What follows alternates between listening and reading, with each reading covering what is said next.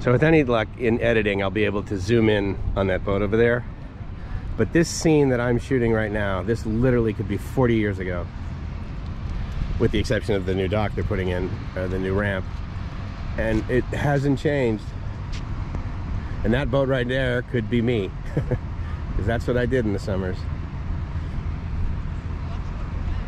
Or that whaler over there. It's good to see that Boston whalers are still the preferred mode of transportation for teenagers in the summer here. That's great. Gracie and I went and looked at a free boat, believe it or not, a 34-foot Wellcraft twin screw over there in Chelsea. And but what was interesting about it is it actually was, I'm 50-50 at this point, actually, believe it or not. I'll throw some pictures of it up here, and it needs work, as you might guess, otherwise it wouldn't be a free boat. But it's got twin 7.4 liter Mercruisers in it. That's a good spot. Where? Oh yeah, absolutely. That's choice real estate right there. Choice. So I'm going to see how much it's going to cost to haul it down here. It's up on blocks, basically, in a marina, you know, yard, right? And I swear, I think one of the engines actually could power on, and it could probably make it down here. Because I mean, I'm not going to go anything over like 15 knots anyway, right? But yeah, it's high tide right now. I tell you, the complexion of Hingham when it's high tide is gorgeous. But I see cranes, and so therefore I want to go check it out. But yeah, the boat is very interesting. But while we were there, we saw, like, I think it was either a 15, maybe a 17-foot whaler, and it was on a trailer, and it was all dirty, and the engine didn't even have, like, the, you know, it was black, so I assume it's a Mercury, but didn't even say Mercruiser on it. It didn't have anything on it. We cannot go through this. Where are you going? No, but we can, well, actually, if you want, we can go up and over on the sidewalk and then go check it out and hang out by the Iron Horse like we were last time. That's just, I mean, that's gonna be spectacular. Yeah, I want to get a look at the ramp somehow.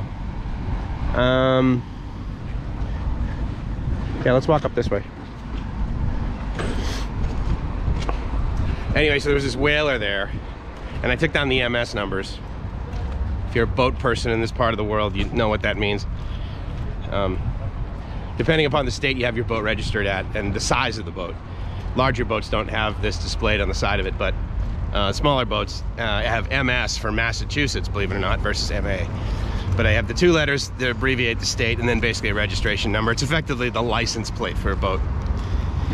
Anyway, so I got that number off the side of the whaler that's just sitting there. Because I mean, you know, it's July and the weather is quite frankly perfect. And to have your Boston whaler sitting on a trailer in a lot and not using it over the summer here, there's either you simply can't afford to do it, because it's not like there's a shortage of people to be able to fix the motor, and unless there's a giant hole on the port side of it, only because the way it was parked, all we saw was the starboard side, then that boat should be in the water, especially on a day like today. The nice thing is that for those of you that don't love the climate that I love, which of course is hot and humid, the minute you get out on the water, man, the humidity effectively goes away. And if you want to get cooler, then all you do is you just do this with the throttle. And the faster you go, the cooler it is. So this is going to be absolutely awesome. But right now, of course,